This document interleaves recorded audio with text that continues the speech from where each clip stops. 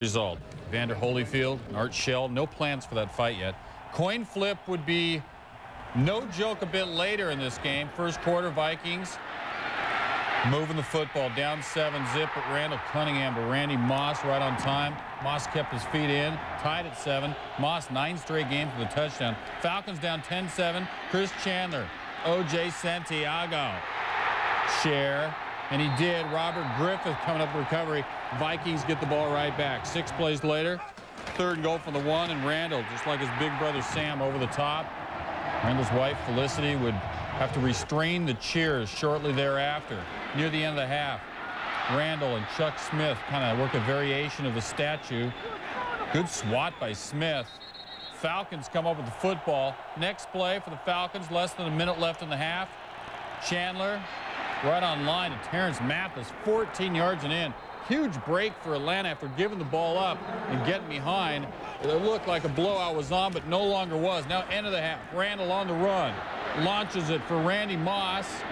This time he doesn't come up with the big play in the crowd. And in fact, didn't come up with much after that. Just 1 catch for 4 yards in the second half. There was complaint of some kind of possible stomach trouble, maybe some kind of muscle tear. 3rd quarter, Falcons down 20-14. Borrowing a play from Minnesota. Chandler out at receiver. Tim Dwight's running. Looked like Orlando Thomas tried to tear his head off for use at a circus freak show. No call, though.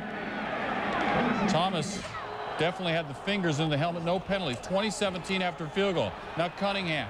Matthew Hatchett. Good throw on the post. Vikings are now up 10 again. 13:41 to go. John Randall thinks he's going to Miami. Falcons get the ball back. 3rd and 9. Chandler under pressure. Launches it. Tony Martin hesitated. Then he flew to beat Jimmy Hitchcock inside the 10. Chandler looking for Mathis. The ball was on time. The catch wasn't. And then Chandler threatens not to be his friend. Falcons get a field goal. 27-20. Vikings trying to run out the clock. Trouble on the exchange. And they lose the football. Falcons.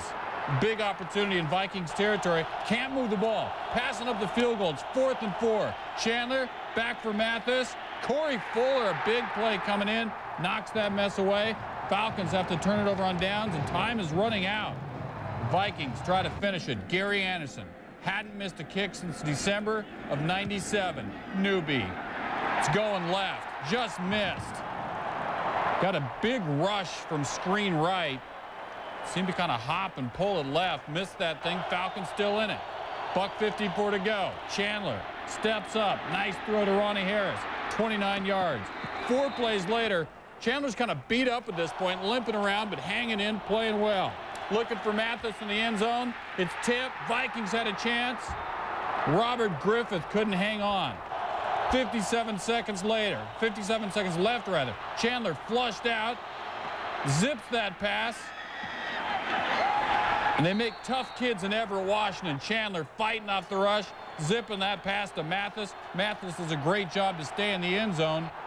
And the Vikings, one more chance. 37 seconds left, a tie game. Cunningham gets pressure and launches for Moss. Moss started going to the corner at first, cuts back to try to get the ball and can't. And then the Vikings decide to take their chances on a coin flip. Head to overtime. Neal on the ball. An exchange of punts now in the overtime. 8:46 in overtime, 3rd and 10. And Cunningham looking for Moss. We haven't mentioned Eugene Robinson yet. The free safety over and making the game-saving play. The Vikings are forced to punt the football. Falcons deep in their own end. They're back at the 6th. Then Chandler moves it up the field. Santiago for 26. 4 plays later, Anderson cuts on dimes. Got 9 yards. 2 plays later, all the way to the Vikings 21. And Dan Reeves calls on the other Anderson, Morton Anderson from 38. The hold, the kick, it's on the way, it's up, and it's good! The Falcons are going to the Super Bowl! The Falcons are going to the Super Bowl! The Falcons have done it! They have done the unthinkable. They have won inside the Metrodome, and the celebration is underway on the field.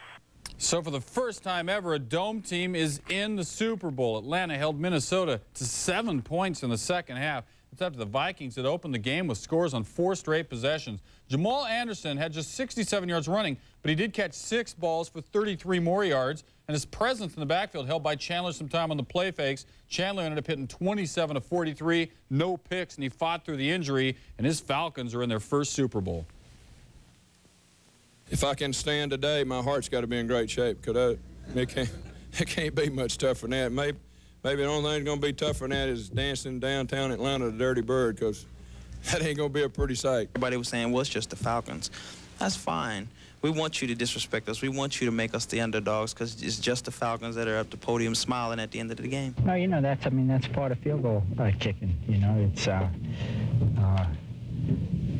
it's the way kicking goes, you know. So, you know, you line up just like I approach every kick and fire it, and unfortunately that one didn't go through.